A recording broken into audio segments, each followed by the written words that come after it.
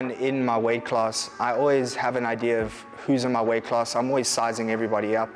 So regardless, like months before the fights happened, I've thought about the guy, I've thought about how I'm gonna beat him, how I'm gonna go about the fights. I think Cedric is a very tough competitor. I was actually thinking about it the other day. Literally the year I started martial arts, Cedric was fighting Demart for the EFC Bantamweight title. So for me, in terms of my own personal growth, to see how I'm now fighting or getting the opportunity to come across these guys and test my skills against them, it's big for me. Like, I have a lot of respect for Cedric. I've always been friendly with him. I mean, we're always at the events together, coaching our guys, just chatting. So like, there's no animosity against him, but obviously a fight's a fight. And I know he's coming to take my head off, so I'm planning to do the same. So Raymond Acutt as opponent is a great guy. I like Raymond. I've got respect for anybody that tries to pursue this full time. Unfortunately, in my generation, we're a bit behind. So yeah, couldn't pursue it full time like he does. I hope he makes millions of dollars out of this fight career one day. I wish him all the best. And I like Raymond, always on the scenes. We cordial with each other, we chat and about experiences, our last fights. So yeah, I like Raymond a lot. Preparing for Raymond, I'm not really specifically preparing for Raymond. I'm preparing to fight anybody, anytime. I'm not studying his footage or anything like that. I know he's got a good triangle, so obviously I need to stay out of his guard. But yeah, just my all-around training, doing my own thing, and let's see what happens.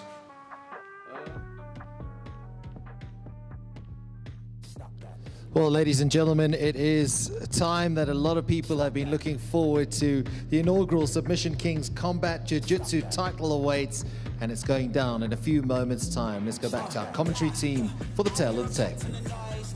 Thank you so much, CS. Well, for those of you that have not been entertained tonight, we switch over to our first title fight of the night, which promises to be an absolute slapfest. Long been lauded as the top amateur MMA athlete in the country, and recently stepping up into the professional circuit. He goes up against the veteran in Cedric Doyle. CS, over to you. Well, it's the moment many of you have been waiting for. It's finally arrived. It is the inaugural Submission Kings Combat Jiu-Jitsu title on the line. A fan favorite between two amazing talents. Put your hands together from the red corner, riding a wave of momentum, representing Quan Vessels. Please welcome Raymond Acutt.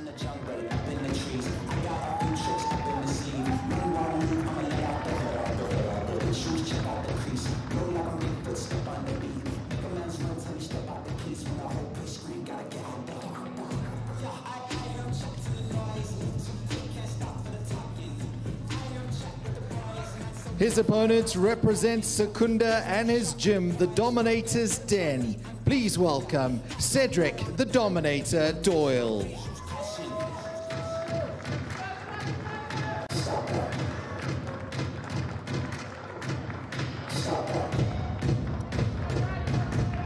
Your referee in charge is Bobby Karajanides. Well, folks, we have a match on our hands. Raymond Acutt in the full black and Cedric Doyle in the black and red. The referee most definitely just reiterating the rules of combat jiu-jitsu, making sure the competitors understand when they are allowed to strike. Raymond coming out with the entire crew from Quan Vessels. Obviously, we have to just lay our allegiances on the table, Taffy. Let's understand that a training partner of ours. But obviously, we understand who he is up against, and Cedric is a absolute legend in the sport of MMA in South Africa. So we are expecting a great match. Yeah. So. This rules is very interesting. Obviously, it's a normal no-gi fight. Oh, but once they're on the floor, they basically can start. Down. Yeah, they can start slapping with an open palm, and slaps can go anywhere really. There's to the head, to the body, wherever you feel is appropriate. Very heavy chin strap. There we go. Ooh, straight to the Straight face, to the at the bottom face. there. Raymond looking at some kind of head and arm tie-up, a variation of a DOS or anaconda. But Cedric with his hand firmly around that head, making sure that he controls posture, trying to flatten him out. Referee Bobby making sure that they don't fall off that stage. So Ray's going to try and get underneath him and hopefully reverse the position. There he is. He's trying to side control now, and they'll reset in the center of the mat. Ray already taking a couple of heavy shots. Yeah, I think I may see some blood coming from the nose, but as some of our folks at home need to understand that we're not going to stop for blood in this one. The fighters will continue, and that's the name of the game in combat jiu-jitsu. Humans are barbaric at times, right? We want to see blood. We love to see blood, and we love to see combat. There we go, Cedric just settling his position before he starts to rain down on some of those slaps once again. Ray offering up his back. You know, we're kind of getting into the realms of MMA here, where you would allow an exposure of your back in order to get out of a tough position, but he has to watch out for that head. Ray scrambling. I look at Ray Oh, scrambling. fantastic. Absolutely fantastic work as he works his way into half guard.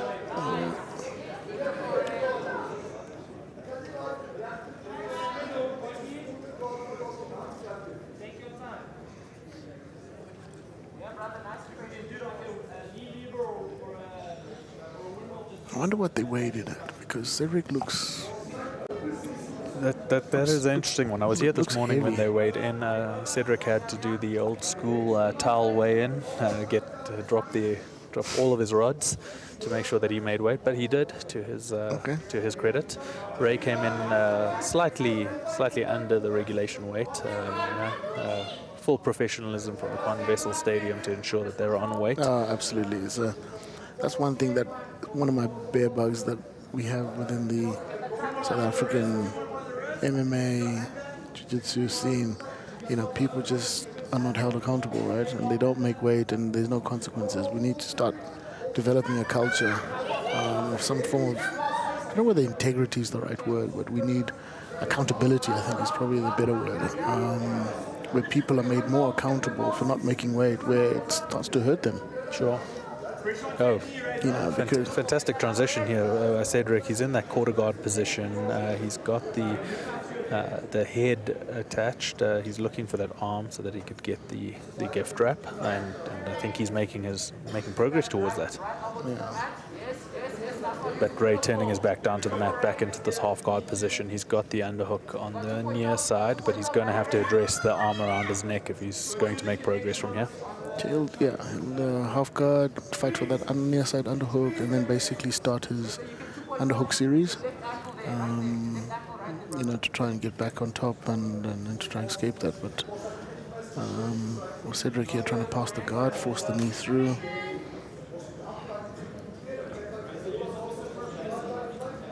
After a couple of heavy slaps coming down, both fighters have really settled. I think Ray's yet to get a shot off, but you know, between the two fighters, Ray is the more systematic type player, very stoic in the way that he goes about his business, and Cedric was always going to come in as the more aggressive fighter. Yeah, so I think Razor actually got one slap in, if I'm not mistaken, when he put Clyde in the guard.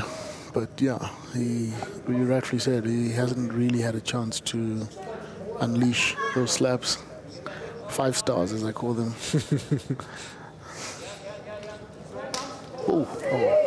It's a great shot there by Cedric. I feel them from here, bro. Most definitely making his presence felt, and then utilizing, you know, part of this combat jiu-jitsu game is that you utilize those slaps to open up entries into better positions. Exactly. And Because ultimately try force. Obviously, the opponent needs to come defend, protect his face, or protect where you're hitting, which hopefully leaves gaps and opportunities to do something else.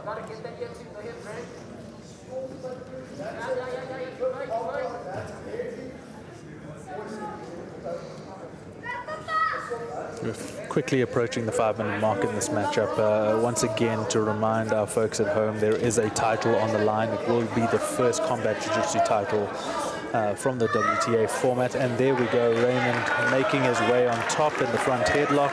This is probably one of the first positions. This is Ray's signature, right? There we go. Ray loves dropping down into the anaconda. He's going to try place those legs over the top. He needs to connect his hip to Cedric Doyle's hip. And if he can, he'll be very close to ending this matchup. That is tight. That is tight. I mean, Cedric is turning red there. Ray's just going to... Oh, there we go. Ray taking full advantage of getting to the back and unleashing a couple of slaps himself. I'd say they were a little lighter than what was felt by Cedric, but fantastic jiu-jitsu on offer here, ladies and gentlemen. Great to see the attack and the transition from when he was at the bottom to basically, you know, that... I'm a great believer. Underhook, so underrated. People underrate underhook so much. For me, before you even teach somebody an armbar, I think the first thing that should be drummed into youth players, fighters, should be that underhook, should be just drilled into them, because if you don't do it enough, you'll never get up.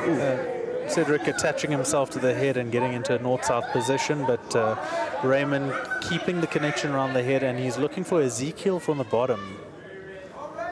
He's punching that fist into the throat, creating an opportunity. Yeah, so that's going to cut blood supply off, right? And it's killing it up now. That's essentially what he's trying to do. Oh, nice. What a scramble by both of the competitors tonight. Brilliant. Well, this fight is living up to expectations. As expected. Now we just need to see a few more slaps. Well, we have top talent on the show, ladies and gentlemen, and you wouldn't expect anything less, particularly if you're fighting for a title. They are most definitely going to leave it all out on the mat. Raymond finding the top half position right now. Cedric offering up some slaps from the rear end. He's going to have to watch out for the back of the head. I don't believe that component of it would be legal, but referee Bobby... definitely good oversight on the action. So I think Ray he turned pro, didn't he? He had a pro MMA debut earlier this year, if I'm not mistaken. I think you are correct. So it'll be... He's used to being in these combative situations. So Clyde's going for a single leg, and Ray just basically sprawls and defends that. And... Oh, dropping back down. Dropping back down. Now you'll get the knee in. Sit through. Leg over. To try and once finish. again looking for that anaconda position, and now he's... Oh, he had the attachment against the hips, trying to move his hips further afar. But now locking his legs over the arms, that will make it all that more tighter. That is very tight. I hope he doesn't abandon and he just keeps at it. But so he's got to break him down, which is what he's doing. There most definitely seems to be a strategy here for Ray to hunt this particular submission tonight. Given the body mechanics that Ray has at his disposal, and this is a high percentage move for him. Also, you don't necessarily blow out your arms too far in this position. Correct. So what he needs to do is just basically make that bicep connection a little bit tighter. But he's doing super well in terms of putting those arms on the hips to stop Ray coming up and basically mounting. There we go. Both competitors get back on their feet with 1 minute left to go. And this is all action. Finding themselves in the guard. Cedric trying to pass to side control. And probably use the rest of the time to get a couple more strikes in. But as we're looking at this, Cedric gets into the mount position. Nice. I'm in triangle here, but Ray's defending. Attempt. Needs to kind of dismount a little bit and come to the right. But He's looking to try to take him over on that sweep, but now settling down. Cedric dismounting. he needs to sprawl out. Would look to get that chest onto the floor. Ray's got 15 seconds on the clock to try to ride this out. Absolutely. Ray won't tap. Lots of attention from the crowd on this match tonight. Pure excitement in this combat jiu-jitsu format. And there we have it, ladies and gentlemen. This fight is going to overtime. Fantastic resilience by Ray over there right at the end. Cedric put maximum effort into trying to finish that in regular time. He spent a lot of time on the top there for a while. And Ray's resilience obviously came through.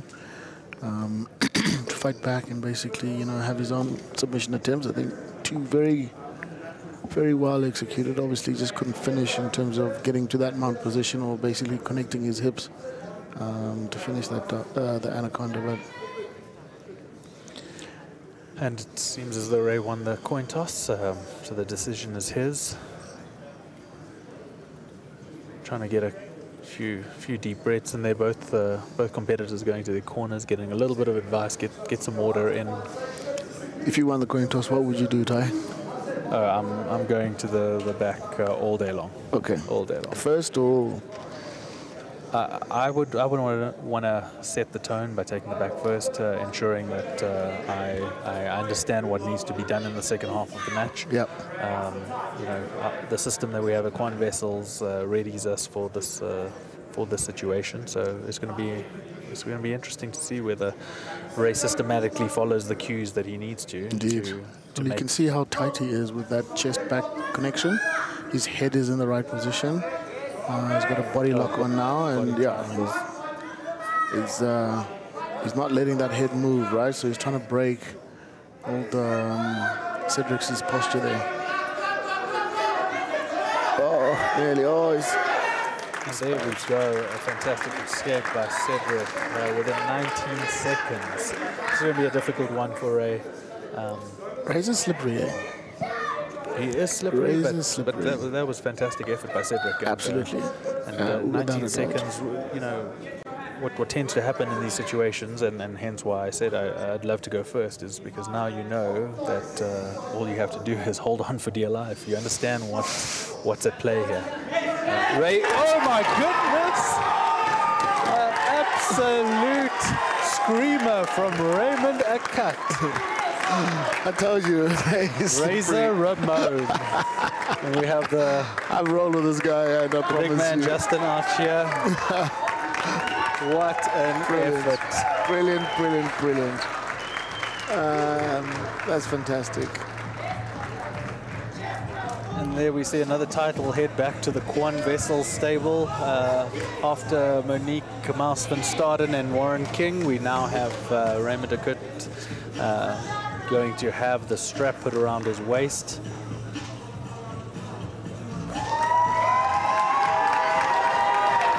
And the crowd really appreciating it. Cannot say that he did not deserve to run that out. He took with a lot that of escape, punishment. just that escape alone. Just that escape. It's worth its weight in gold. Lovely camaraderie there. We see Warren King shaking hands, obviously, with the opposition corner. And there we have it, guys. We have a newly crowned Razor champion. And look what happened here. He's getting promoted. He's getting his purple belt. Brilliant. That's fantastic. What a nice touch. What a fantastic touch. What a nice touch. Raymond joins a couple of purples out at Quan Vessels, including the gentleman right next door to me. And he makes his way up to see us to give us a couple of words. Over to you, CS.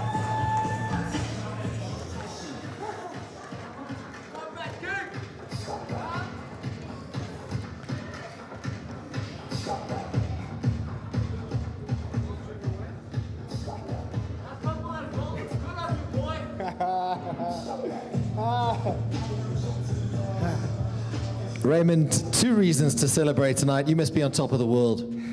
Hey, 2 belts for one. I wasn't expecting this, but Yeah, I'm grateful. Like, this whole camp, a lot of adversity that I've had to go through, like the ones close to me, they know what I've been through just to get you in one piece.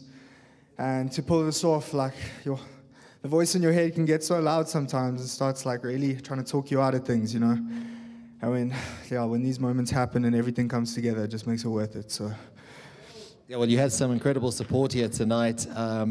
Up against a formidable opponent. What was the strategy? Because you knew he was going to be aggressive. Yeah, so I knew Cedric was going to bring out the best of me in the sense that sometimes you have an opponent that's not like aggressive and doesn't like come for you and doesn't try to hurt you, and sometimes that forces like passivity out of me. So knowing that Cedric was going to be coming for me, bringing that aggression, everything like that, I think it helped me rise to the occasion. I feel like I took a couple minutes to kind of switch on, but once I was going, yeah, I felt like I finally found my flow, and yeah, it all worked out, man. Like. Well, you've made history tonight. What's next for you? I mean, let it all sink in, I suppose, but what's next? So just get a bit of a recovery in and then get ready to either take an MMA fight or defend my belts in December, depending on how my body's feeling. But I'm feeling pretty good right now, so I think it could be a good option. Ladies and gentlemen, your champion, Raymond Razor Acutt.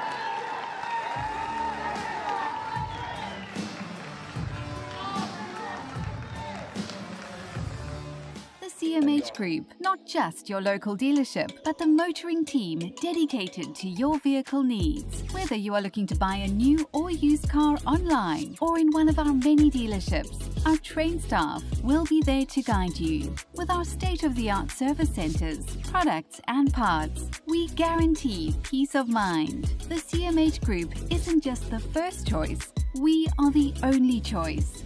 Visit your local CMH Group dealers today